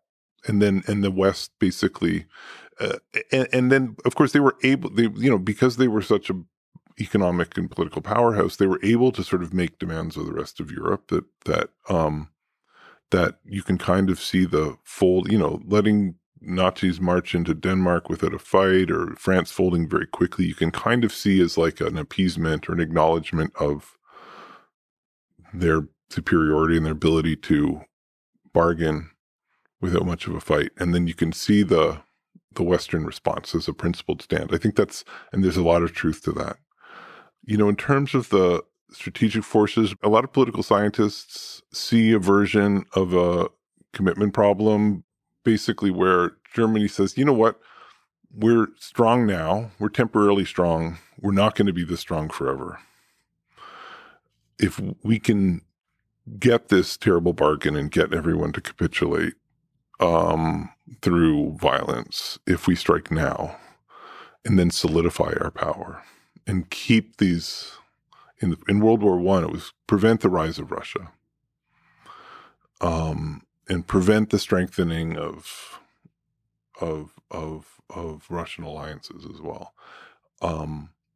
And so we have an incentive to strike now, and there's a window of opportunity that's closing, and that they thought was closing as soon as 1917 in World War I. And I don't know that story is as persuasive in World War II. I think there was an element of a closing window. Well, they kept talking about a closing window. Yeah. Hitler really thought there was a closing window.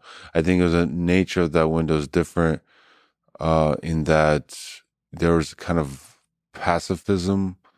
And it seems like if war broke out, most nations in the vicinity would not be ready, because by the people, the leaders that are in power. That requires his ideology as well. How so to avoid it, within this framework, would you say, is there that's you kind of provide an explanation, but is there a way to avoid it? Is violence the way to avoid it? Because people kind of tried rational, peaceful kind of usual negotiation, and that led to this war. Is that unique to this particular war? Let's say World War I or World War II. So there's an extra pressure from Germany on both wars to act. Okay, so we've highlighted that. Is there a way to alleviate that extra pressure to act? Let me use World War I as an example. Suppose, as many German generals said at that time, we have a window of opportunity before Russia where we might not win a war with Russia. So the probability that we can win a war is going to change a lot in the next decade or two. Maybe even in the next few years. And so if we are in a much better bargaining position now, both to not use violence, but to, if necessarily, use violence. Because otherwise, Russia's going to be extremely powerful in the future, and they'll be able to use that power to change the bargaining with us and to keep us down.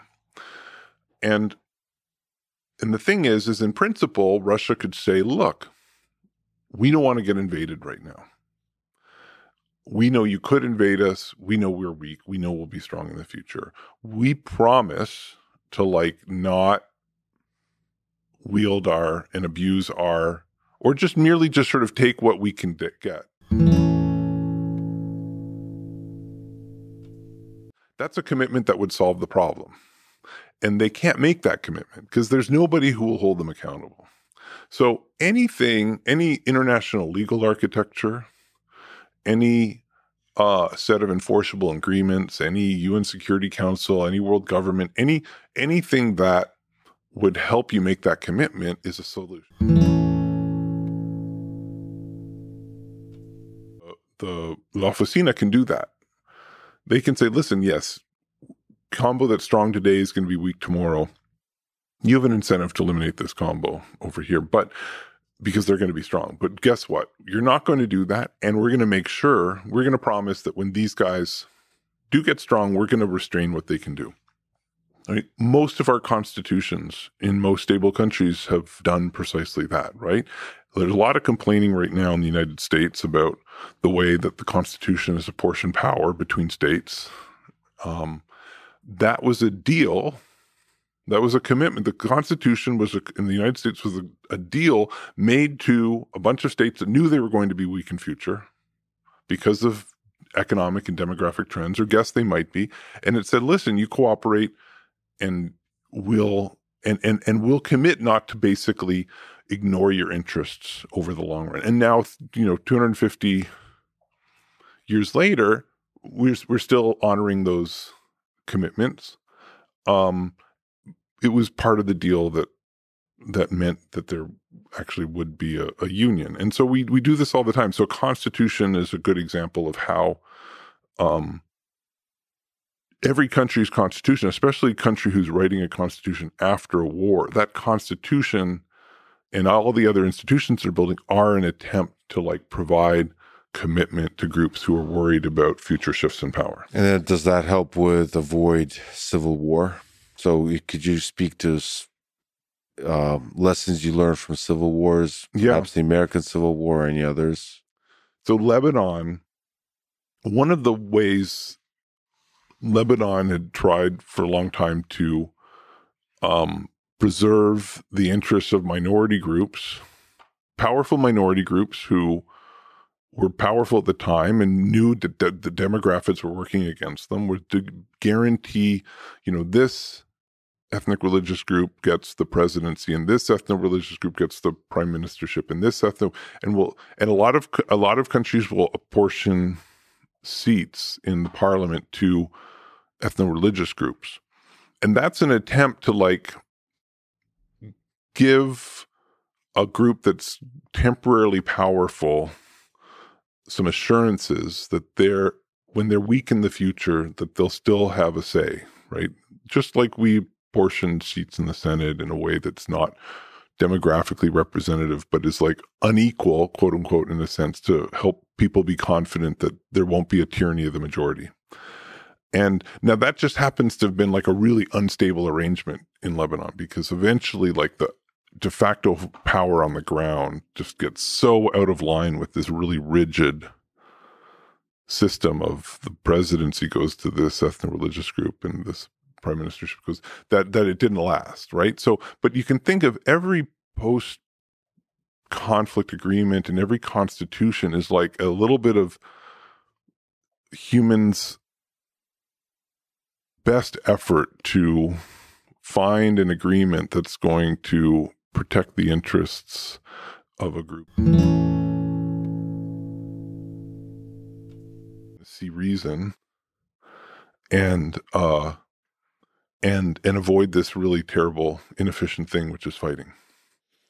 But the thing that's going on the whole time is both of you arming and spending like 20% of GDP or whatever on arms. That's pretty inefficient. Yes. That's the tragedy. We don't have war, and that's good, but we have really limited abilities to like incentivize our enemies not to arm and to keep ourselves from arming. We'd love to agree to just like both disarm, but we can't. And so the mess is that we have to arm and then we have to threaten all the time. Yeah. So the threat of violence is costly nevertheless. You've actually pulled up that now disappeared, a paper that said the big title called Civil War, and your name is on it. What's that about? Well, that was, when I was finishing graduate school, and this was a paper with my advisor at Ted Nagel at Berkeley. Most nations, the paper opens, have experienced an internal armed conflict since 1960. Yet were you still in grad school on this or no? Maybe last year or just graduated. I think. I wish I was in a discipline that wrote.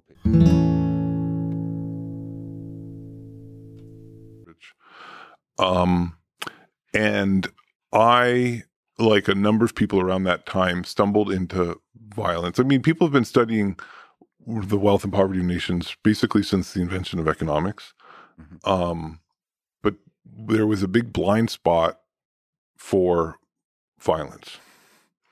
Now, there isn't anymore. It's like a flourishing area of study, but in economics. But at the time, it wasn't. And so there were people like me and Ted who were sort of part political scientists, because political scientists obviously have been studying this for a long time, who started bringing economic tools and expertise and like partnerships with political scientists and adding to it. And so we wrote this.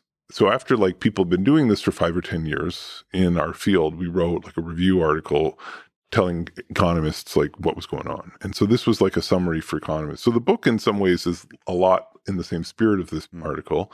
This article, I mean, it's designed to be not written as like a boring laundry list of studies, which is what that's the purpose this article was served. It was for graduate students and professors who wanted to think about what to work on and what we knew.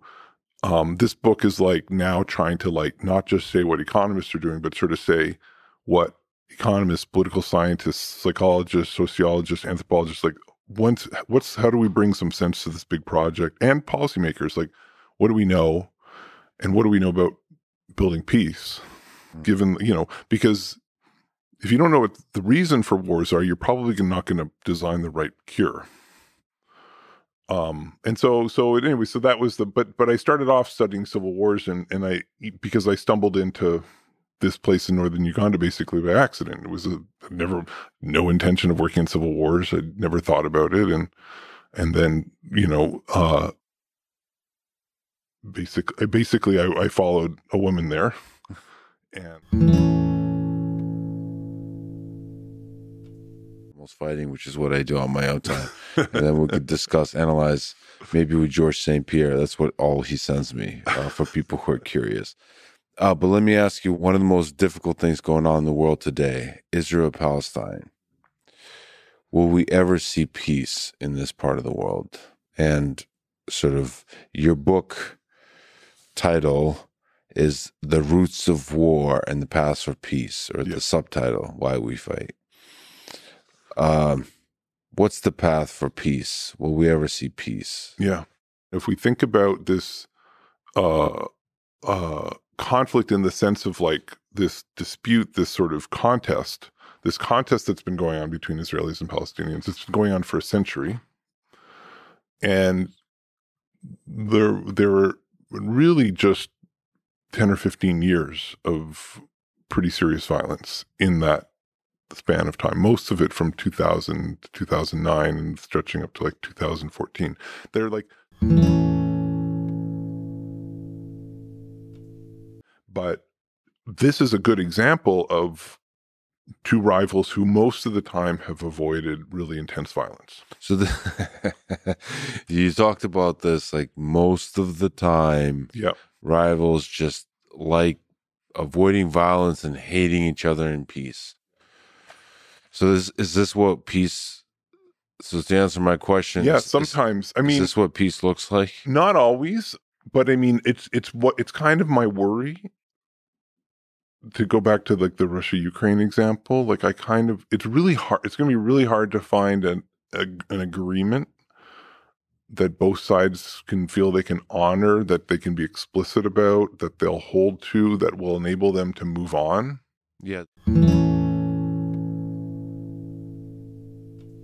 The war for 30 years, that would be a sad but maybe possible outcome. So that's kind of where Israel-Palestine looks to me. And so if we're going to talk about why we fight, then the question we have to ask is like, why, like the second intifada, like that was the most violent episode. Like, why did that happen? And why did that last several years? That would be like, we could analyze that and we could say, what was it about these periods of violence that led there to be prolonged, intense violence? Because that was in nobody's interest. That didn't need to happen. And I don't talk about that in the book. I wanted to avoid really contemporary conflicts for two reasons. One is things could change really quickly. I didn't want the book to be dated. I wanted this to be a book that had like longevity and that would be relevant still in 10 years or 20 years maybe before someone writes a better one. Or an update. Before the human civilization ends. Exactly. And circumstances can change really quickly. So I wanted it to be enduring, and meant partly just avoiding changing things and changing these and avoiding these controversial ones. But of course, I think about them. And so like a lot of my time, I decided actually last year to teach a class where I'd take all these contemporary conflicts I wasn't working on the book and where I wasn't really an expert, whether it's India-Pakistan, China-Taiwan, Israel-Palestine, Mexican cartel state drug wars, and a few others, and then teach a class on them with students, and we'd work through it. We'd read the book, and then we'd say, all right, none of us are experts. How do we make sense of these places? And we focus in the Israel-Palestine case of mostly trying to understand why it got so violent, and spend a little bit of time on what the prospects are for something that's more enduring. It's hard to know that stuff now. I mean, it's easier to do the full analysis when it's over. Looking back when it's over. Well, Israel is in like a tough place. They have this attachment to being part of the West. They have this attachment to liberal ideals. They have an attachment to democracy, and they have an attachment to a Jewish state. And those things are not so easily compatible, because to recognize the rights of non-Jewish citizens, right, or to create or to have a one-state solution to the current conflict undermines the long-term ability to have a Jewish state. And to do anything else and to deny that denies their liberal democratic ideals. And that's a really hard contest of priorities to sort out. Yeah, it's complicated. Of course, everything you just said probably has multiple perspectives on it from other people that would phrase all the same things but using different words. Yeah. Well, I try to analyze these things in like a dispassionate way. But unfortunately, just having been enough conversations, even your dispassionate description would be seen as one that's already picked a side. And I'll say this because there's holding these ideals. I'll give you another example. The United States also has ideals of freedom and other like human rights. So it has those ideals, and yet it also sees itself as a superpower and as a deployer of those, enforcer of those ideas in the world. And so the kind of actions from a perspective of a lot of people in that world, from children, they get to see drones drop bombs on their house where their father is now mother are dead. They have a very different view of this. Well, you're beginning to see why I wanted to write about those things and think about those things, but I wanted this book to do something different, and I didn't want it to fall along one of these polarizations. On a personal level, because I think I'm kind of a liberal democratic person at heart, my sympathies in that sense lie in many ways with the Palestinians, despite the way I'm just the fact that they're not represented, and they, and they got a very raw, realpolitik kind of deal. Like most people in history have gotten like this raw, realpolitik kind of deal in their past, right? Where somebody took something summary of history, by the way. That's it. History is just full of raw deals for regular people, right? And both sides are, in a principled way, refusing to make a compromise. And that's not like a both sides are right kind of argument. I'm just sort of saying I just think it's a factual statement that like neither one wants to compromise on certain principles. And they both can construct and in some ways have very reasonable, I don't want to have self-justifications for those principles. And that's why I'm not very hopeful, is I don't see a way for them to resolve those things. Speaking of compromise and war, let me ask you about one last one, which may be in the piece. And one of them is increasing interdependence and interrelationships. And another one is more checks and balances on power. I think there's more, but those are two that are really fundamental here, because I think those two things reduce the incentives for war in two ways. One is, like, remember when we were talking about this really simple strategic game where whether Russia and Ukraine or whatever, any two rivals, I want more of the pie than you get, and in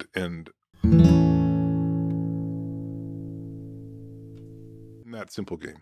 Now, in reality, many groups do care about the well-being of the other group, at least a little bit, right? We're, in some sense, to the degree first of all, if our interests are intertwined, like our economies are intertwined, that's not a surefire way for peace, and we shouldn't get complacent because we have a globally integrated world, but that's going to be a disincentive. And if we're socially entwined because we have great social relationships and linkages and family, or we're intermarriage or whatever, all these things will help. And then if we're ideologically intertwined, maybe we share notions of liberty, or maybe we just share a common notion of humanity. So I think the fact that we're more integrated than we've ever been on all three fronts in the world, but with China, is providing some insulation, which is good. So I would be more worried if we started to shed some of that insulation, which I think has been happening a little bit. U.S. economic nationalism, whatever could be the fallout of these sanctions or a closer Chinese alliance with Russia, all those things could happen. Those would make me more worried because I think we've got a lot of cushion that comes from all of this economic, social, cultural interdependence. The social one with the internet is a big one. So basically, make friends with the people from different nations. Yeah. Fall in love. Or you don't have to fall in love. You can just have lots of sex with people from different nations, but also fall in love. The thing that also comforts me about China is that China's not as centralized or as personalized a regime as Russia, for example, and neither one of them is as centralized or personalized as like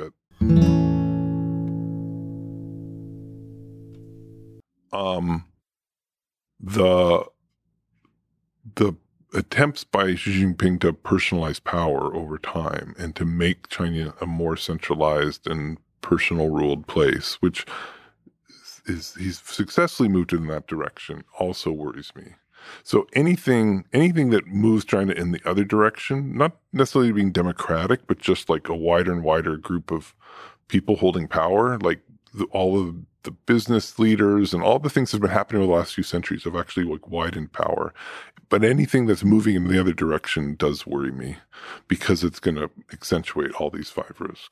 I am worried about a little bit of the demonization. So one of the things I see with China as a problem for Americans, maybe I'm projecting, maybe it's just my own problem, but there seems to be a bigger cultural gap than there is with other superpowers throughout history, where it's almost like its own world happening in China, its own world in the United States, and there's this gap of total cultural understanding. Like it's not that, we're not competing superpowers. They're almost like doing their own thing. There's that feeling, and I think that means there's a lack of understanding of culture, of people, and we need to kind of bridge that understanding. I mean, the language barrier, but also cultural understanding, making movies that you use both and explore both cultures and all that kind of stuff. To where, like, it's okay to compete, like Rocky, where Rocky Balboa fought the Russian. Fact, historically inaccurate because obviously the Russian would win. But, we have to, I'm just kidding. As a Philly person, I was, of course, rooting for Rocky. But the thing is, those two superpowers are in the movies. China is like its own out there thing. We need more Rocky 7. I do think there's a certain inscrutability to the politics there and an insularity to the politics such that it's harder for Westerners, even if they know, even just to learn about it and understand what's going on. That I think that's a problem, and vice versa. So I think that's true. But at the same time, we could point to all sorts of things on the other side of the ledger, like the massive amounts of Chinese immigration into the United States and the massive number of people who are now, like, so many more Americans, business people, politicians understand so much more about China now than they did 30, 40 years ago because we're so intertwined. So I don't know where it balances out. I think it balances out on better understanding than ever before. But you're right, there was like a big gulf there that we haven't totally bridged. No, and love and marriage and all that kind of social cohesion.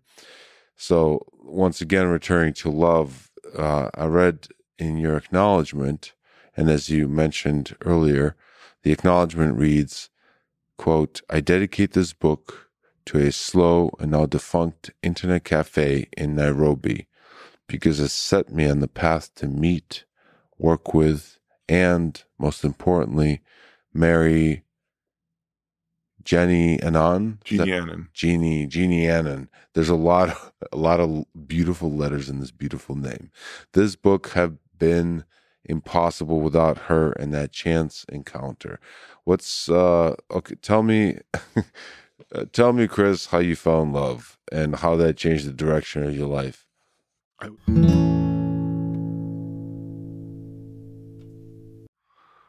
To the sort of the big internet cables until maybe 10 years later. And so it was just glacially slow. So it would take 10 minutes for every email to load. And so there's this whole customer norm if you just chat to the next person in beside you all the time. It was true all over anywhere I'd worked on the continent. And I strategically sat next to the attractive looking woman that when I came in, and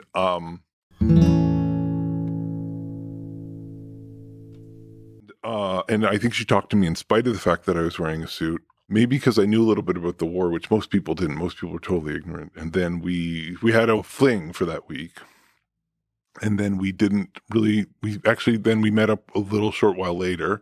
And then we kind of drifted apart. She was studying in Indiana and spending a lot of time in Uganda. And then one day, I was chatting with someone I knew who worked on this, young professor who was a friend of mine, and I said, oh, you work on similar fascinating research question. And I thought and I walked out of the building and I thought, that is a fascinating research question. And I phoned Jeannie and I said, remember me? And, tell me more. I was just talking to someone about this. Tell me more. Like I started asking her more questions about it. We ended up talking for 2 or 3 hours. Mm-hmm. And over the course of those 3 hours, we hatched a very ambitious kind of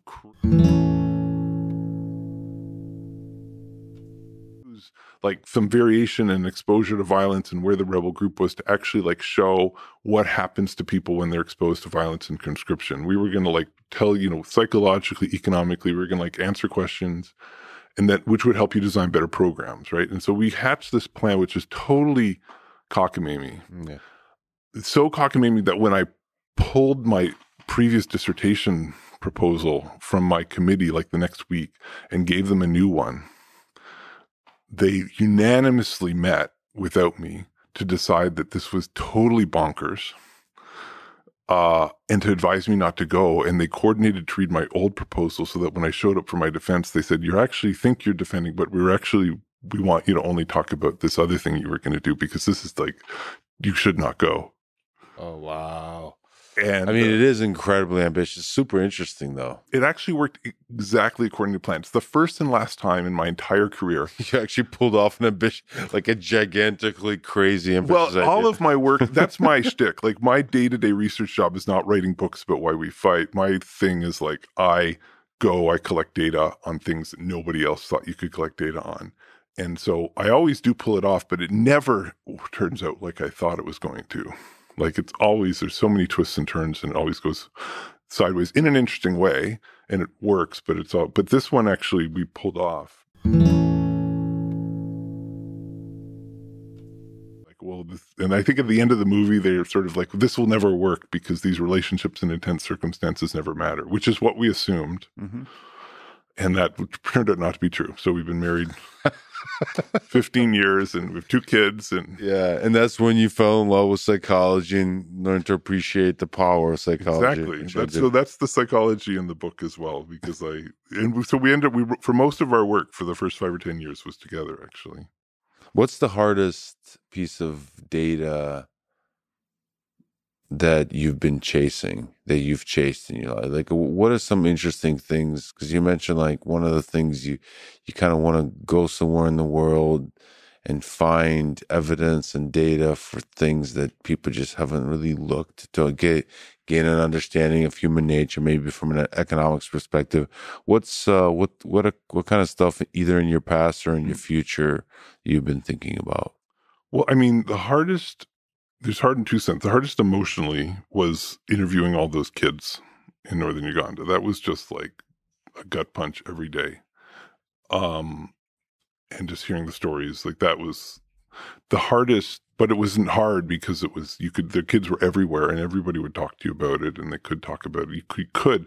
No one had gone and interviewed kids that had gone through war in the middle of an active war zone. Nobody was going to displacement. All the things we did, no one had done that before. So now lots of people do it. Could you actually speak to their stories? What's like the shape of their suffering? What were common themes? How did those stories change you? I remember I said you like your dispassionate self and your passionate self. I think I had to learn to create the dispassionate self. I mean, we all have that capacity when we analyze something that's far away and happens to people different than us, but you have to. I think I discovered and developed an ability to like put those aside in order to be able to study this. So you get maybe harder in a way that you have to be guard against. So you have to try to remember to put your human head on. It's really horrible. Like if I want to conscript you and I don't want you to run away, then I want to make you think you can never go back to your village. And the best way for me to do that is to force you to do something really, really, really. That you'd be sitting there in an interview with somebody and they'd be telling you the story and it's like the most horrible thing that could happen to you or anyone else. But there's some voice in the back of your mind saying, okay, we really need to get to the other thing. You know, we know that I know how this goes. Like I've heard, you know, there's this thing like, okay, I'm not learning anything new here. Like there's some part, you know, deep, evil, terrible part of you that's like, yeah. Like, but let's get on to the other thing. But I know I have to go through this. But every day you have to go through that to get to because you're trying to actually understand how to help people. You're trying to understand how that trauma has manifested, some people get stronger as a result of that. Some people get weaker. And if you want to know how to help people, then you need to get to that. I wasn't trying to get to something for my selfish purposes, really. I was trying to figure out, okay, we need to know what your symptoms are now. That's such a dark thing about us. So if you're surrounded by trauma, God, that voice in the back of your head that you just go, yeah, I know exactly how this conversation goes. Let's skip ahead to the solutions, to the next. Yeah. And then, so that was because you then have to deal with yourself. So it's very helpful if you like come home every night to someone who's A, gone through the same thing, and B, is a professional and very, very, very, very good counseling psychologist. The hardest thing, I mean, the organized in a way that's safe for me and safe for my team and safe for people to answer a survey. Like, how do you get the information on what gangs are doing in the community or how it's hurting or helping people? Like, you've got to run surveys and you've got to talk to gang members, all these things, and that nobody knows how to do that. Yeah. And so we had to sort of really slowly, not nobody, there's a few other, I think there's other academics like me who are doing this, but it's a pretty small group that's trying to like collect systematic data. And then there's a slightly bigger and much more experienced group that's been talking to different armed groups. But every time you go to a new city, and there weren't that many people working on this in Medellin, there were a few, you have to like discover anew. Like it's really going to be unique to that. And things of this nature. So they do have public profiles a little bit, but not so explicitly. No, so they're clandestine. Here's an example. So one of the things that's really endemic in Medellin, it's true in a lot of cities, it's true in American prisons, is gangs govern everybody's everyday life. So if you have in an American prison, particularly Illinois or California or Texas is another big one, but also in a city in Medellin, if you have a problem, a debt to collect or dispute with a neighbor or something, you could go to the government, and they do, and they can help you solve it, or you can go to the police, or you can go to the gang. Mm-hmm. And that's like a really everyday phenomenon. But then there's a question. This is the Lex-Free podcast.